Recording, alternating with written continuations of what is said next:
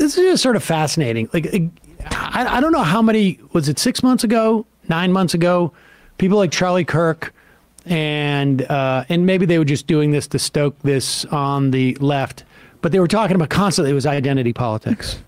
All identity politics, virtue signaling, et cetera, et cetera.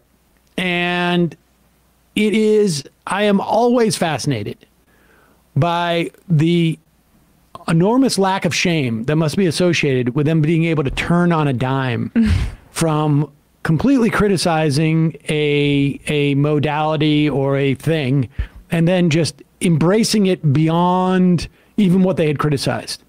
I mean, you want to talk about identity politics. What about like going through your condiments to see if they're woke? I'm not joking.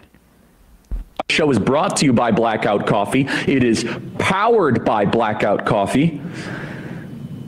Family owned, 100% committed to conservative values from sourcing the beans to the roasting process. Customer support. What does that mean?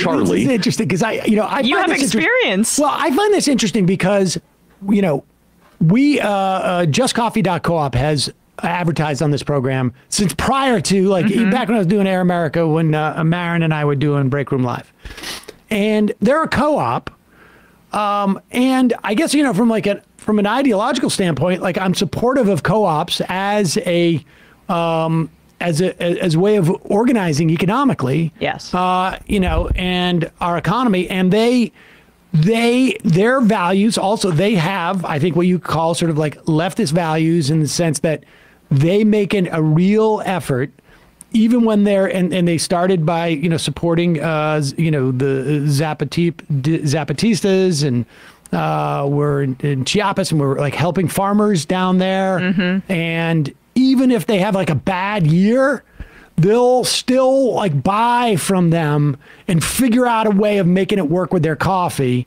because their part of their mission is to support people, the farmers. And when the guy says, and so I say, they're a movement sponsor as well. I have a closer, ideological and emotional relationship with them. What is a conservative value when you are making anything in business? It is exploit the hell out of your labor if you can. Yep.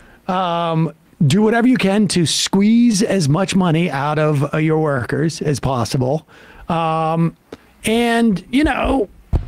if you can pull one over on your customers, you do it just because that's the free market. The asymmetry in information is just part of doing business. I can't speak to Blackout Coffee's particular labor practices. I'd imagine, though, what would be in keeping with Charlie Kirk's values is, exploitation of labor, maybe importing it from poorer countries where you can cut corners on regulations, having them work 16-hour shifts in the hot sun. Dan Bongino. Wait, so there's Black Rifle and Blackout Coffee? I don't know, but this is Bongino's. These are the values that they ascribe. Just as a... At work, cross that out. On duty. That is a very interesting... Why are they anti-work? Yeah, we're not for workers. We're for people who are on duty. Yeah, protect your coffee with a gun. That shirt might be a little confusing for people. All right, so real conservative values, which is exactly what you want if you own the place. Not so much if you're working there. Yeah. It's not a labor union then? Yeah, support bosses. Buy Blackout Coffee. But watch where he goes with this. Again, anti-identity politics. Show is brought to you by Blackout Coffee. It is powered by Blackout Coffee. Family owned, 100% committed to conservative values from sourcing the beans to the roasting process. Customer support, go to blackoutcoffee.com/Charlie. That is blackoutcoffee.com/Charlie. Super happy to partner with them. 100% endorsement. Check it out for all your coffee needs. We are now having to, I'm guilty of this. I'm going through my kitchen, I'm going to my refrigerator, and I'm starting to ask the question, well, is this ketchup bottle woke? Is this mustard? Literally, we're at the place now where we have to go through, is the company that makes this? And so, blackoutcoffee.com/Charlie. I'm sure many of you are coffee drinkers because you're high energy. You're huge freaks like me.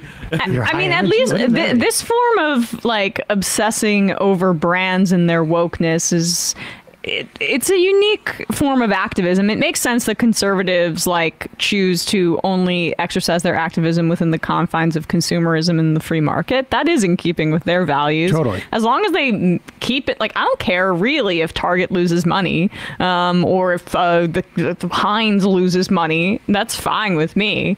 The one thing I don't love is that these boycotts over very like just innocuous pride corporate displays, it's not the boycotts in and of themselves that bother me, it's what it represents, which is that we're in the midst of a cultural backlash moment where conservatives, like, apparently Target sales did go down, apparently Bud Light sales did go down. Yes, I think Modelo is now like the #1 beer in the country. Modelo's pretty good. Because Bud Light dipped down, but I think ironic. And also Anheuser-Busch, the company that owns Bud Light, also owns a lot of the competitors it owns Modelo. Oh, it owns Modelo? I'm pretty sure, yeah. Okay, so they win regardless. But like that's what's concerning to me, is that this represents not, I don't care about the boycotts, but it represents a moment of like increased hostility, because we thought that we'd gotten to the point where even stupid, like, Boeing was putting pride flags on their ads or whatever. CIA. Yeah, the CIA is trying to, but it's more of like, we're in a very scary time for LGBTQ people. Without a doubt.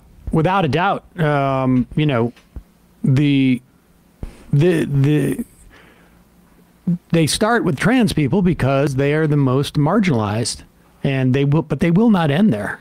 And that's what Aaron Reed mentioned on the show last week. That quote that we talked about a bunch on the show. Emma mentioned this. We talked about it a few times. That guy Terry Schilling over at the American Principles Project basically was like, "Yeah, we started with the kids thing just because that was a good peg. People get really concerned when they hear kids, and then we wanted to kind of move to adults from there, just because like we just wanted to get the foot in the door. It's always it's like, you come for my beer. What's next? Like it's always a gateway to something further. It's the same thing with school. It's like same thing with abortion. Soft targets. We need to arm more kids, but also maybe you could just homeschool your kids and we can just defund all public schools instead. States' rights for abortion. Just kidding. Actually, Lindsey Graham immediately introducing a federal ban. Federalize it. Yeah, exactly. Apple cideritis. I'm sorry. Is the conservatives' coffee company called Blacks Out? I guess.